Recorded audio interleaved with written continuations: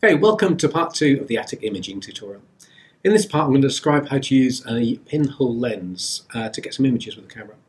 The point of doing this is to get used to using the camera inside without needing to use it with a telescope.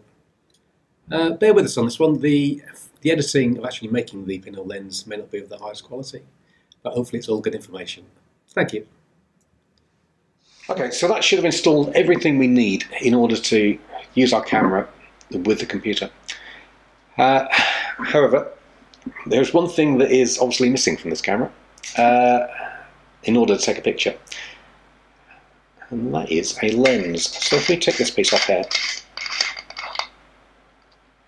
what we can see, if you look straight down the barrel, is actually the CCD sensor itself. So that's collecting all the light that's being received on that sensor. But because there's no lens there, it's not focused and it won't produce an image. So what I'm going to talk you through now is a couple of options that you've got to take an image. The first thing we're going to look at is making a pinhole lens.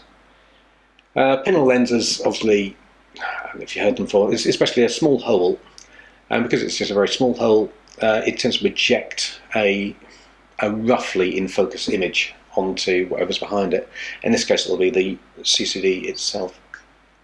Okay, so what I'm going to use to make this pinhole lens is the 1 1/4 inch eyepiece adapter that comes with the camera, and I'm going to use a piece of tin foil. Now, I call it tin foil. You might call it aluminium foil. You might call it aluminum foil. You might call it baking foil. So anyway, I'm sure amongst that list of things, you all recognise this stuff. Okay, so what we can do with this is make a very small hole in it, and then we can wrap it around the front of the eyepiece. So I think what I'm going to do first off is just to actually wrap this around straight off, and I've probably got a bit too much tin foil there.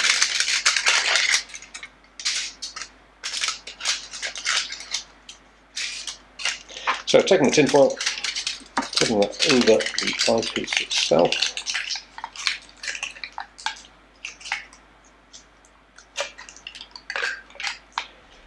There we go, that's what we've got now. Obviously that's it's now effectively a lens cap, so what we need is the hole. Now what I need to find is a pin. There we go. So this is a little drawing board pin. It's not particularly sharp, particularly thin. The pinholes we're really looking for to create a nice pinhole lens is going to be something around less than 1/2 millimetre, between 1/2 millimetre and 1/10 of a millimetre. So if I was to push this all the way through, this would just be way too big. It would end up about 1 millimetre. So what I need is just the very tip to go through the tin foil. What I'm going to do is to use something fairly hard to press down on this one. So this is a drinks coaster. My drink's now on the table, and I'm going to use this. You got to get roughly in the middle, so pop it roughly in the middle, and then just go gently and just try and pop a little hole in there. Okay, you can't see if you've got it or not by holding it up to some light, and if it's a hole, you can see a hole through it. I can see a hole through that one. That's nice. What I'm just going to do now is just press down on the middle bit. These pinhole lenses work best if they're circular and if the edges themselves are straight. So if we end up pushing the tinfoil out at the end, it won't be quite as nice. Don't expect too much from a pinhole lens because it will be a quite blurry, out of focus image, but it will let us get the camera running and seeing something from it. Okay, so we have the pinhole lens. We have the eyepiece, so we can put that over the top of that. We have a fully working pinhole lens, or let's hope we have.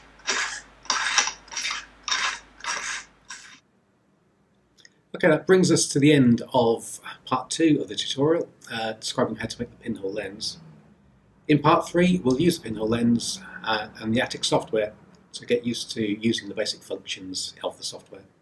So there you go. Look forward to seeing you again in part 3.